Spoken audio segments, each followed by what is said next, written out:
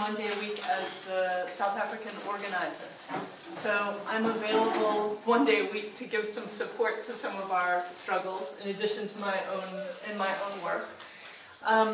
One of the things that we've been trying to do is provide information about things that are happening in other countries and activism in other countries that can be useful in this context. So we did a publication on large dams and what happened with large dams elsewhere in the world and then in southern Africa.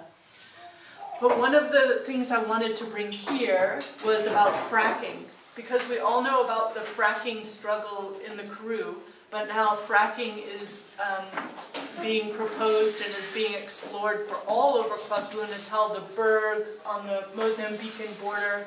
If you look at the map of South Africa, it's basically all over. It'll be 6 out of 8 provinces that get explored for fracking. So this is something really serious that if you don't know about, you know, it's shooting toxic chemicals into the rock, into the earth, that then splits and pollutes the water and the groundwater, and there's no way out. It's really an ugly business. So gas is a form of energy that is now becoming more and more popular. But some of the places gas isn't a problem to access quite easily. But now they want to access gas that's hidden and stuck under the earth, under the rock. So to access that gas, you have to find a way to get in there. So the fracking stands for hydraulic fracturing, and you shoot the water and the chemicals and what else? The sand, shoot hard into the rock, and the rock splits and releases the gas. The gas is actually trapped in the rock, so it's not, I mean, it's literally fracturing it so that the gas comes out of these tiny little pockets where it's trapped in. So the process can go for kilometers and kilometers underground, and one of the concerns is that the chemicals are coming through layers that include our aquifer. So the groundwater has the potential to be contaminated by the fracturing process. And it's a very, we don't know very much about our groundwater, let's put it that way, and how reliant we are and how far it travels and the kinds of distances. So it's a big issue. And then also there's a lot of water that's needed to do to inject into these holes. So there's a huge amount of water that needs to go to, for example, the Karoo is a very dry area. There isn't water available there to do the processing, so it's not clear where that water will come from. The photo that I saw, they had gone and done this in the 60s or the 70s. This was from Leanne. And the gas was in the water enough that years later, 20 years later, when they put a match near that borehole, it started fire right there. So I think that we don't really know what sort of impacts that it can have further. So they drill deep down underneath those layers, and there they inject these chemicals which then expand. And in that expansion it cracks the rocks to release the gas, the small trapped bubbles of gas. But there's been a long debate about the industry saying no, but those chemicals will never leach through to the top again. But now it's been proven that it does. So it is in fact a very dangerous thing for groundwater. There's just I spoke to an engineer who's in the gas business, and he said they just recently discovered vast gas fields off the northern coast of Mozambique, in the northern Mozambique off the coast. Vast gas reserves. So that might, well, unfortunately for those people in the north of Mozambique, of course, because there will be heavy industrialization, but the gas in north of Mozambique is much cheaper to extract than to do it by fracking. But of course, when the resource gets depleted, fracking will become a stronger option. And it's not only in the northern Karoo, it's also in Mpumalanga and in KZN, where there's a lot of fracking potential. I just want to explain something about the kind of rock that is potentially going to release this fossil gas.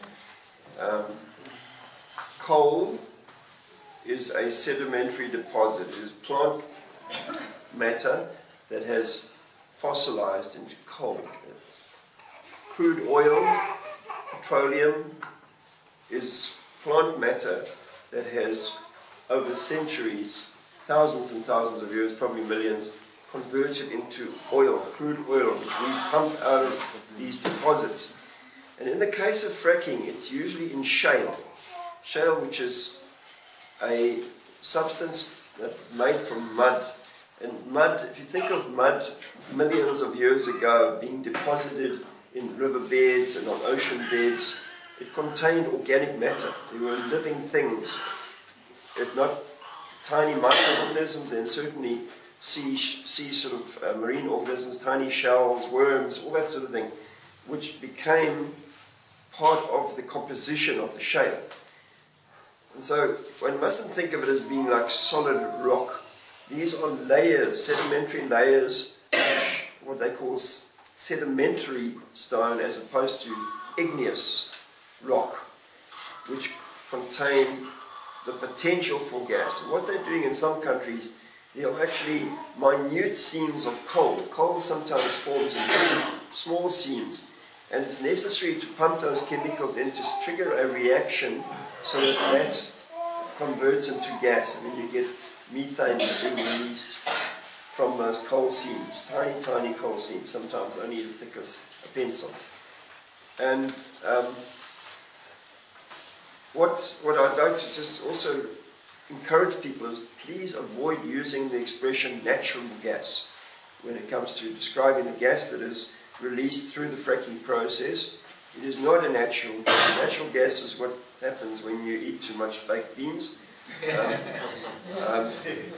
That gas is an industrial gas as produced from an industrial process, and it is based on what I'd like to think of as fossil substances or fossil deposits that convert to gas under pressure.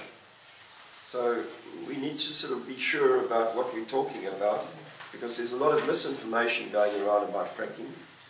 And that's why, if you look at the map that was put out recently, I think it was Patrick's article, showing, oh, it was Tony Carney actually. Tony Carney produced a map of South Africa with all the different lease areas where the government has given out concessions or plans to give concessions to companies to do exploration for fracking purposes. And you can see where it is.